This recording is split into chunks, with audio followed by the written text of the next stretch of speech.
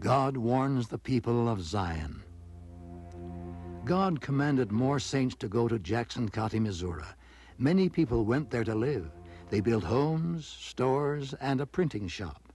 Satan did not want the saints to live in Jackson County. He did not want them to build the city of Zion.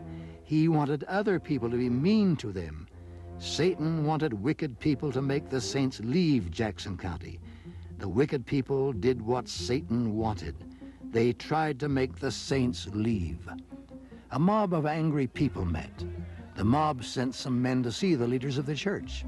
The men told the saints they must leave Jackson County.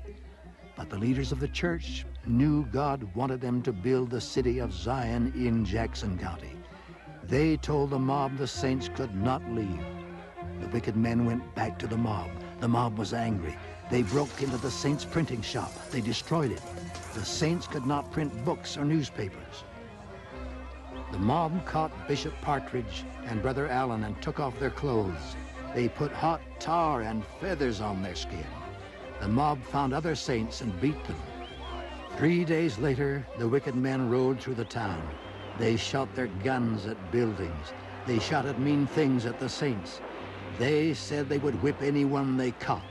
They tried to find the leaders of the church. The leaders of the church hid from the mob. One of the leaders was Oliver Cowdery.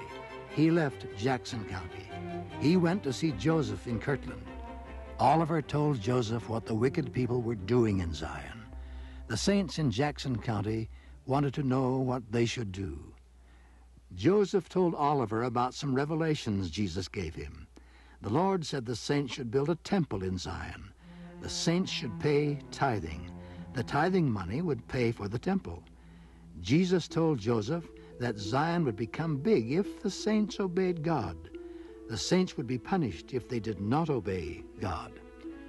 Jesus said the saints should obey the laws of the country. The saints should vote for righteous people to be the leaders of the land. Sometimes wicked people become the leaders of the land. This makes righteous people unhappy. The Lord commanded the saints to stop doing bad things. Jesus said the saints should not worry about the mobs. They should not hate the wicked people. The saints should forgive their enemies. They should fight only when God commanded them to fight. God will punish the wicked people. Later, Jesus said the saints in Zion would have trouble for a while. They had not obeyed the commandments. Someday, Jesus would help the saints build Zion. Then Jesus would bless them.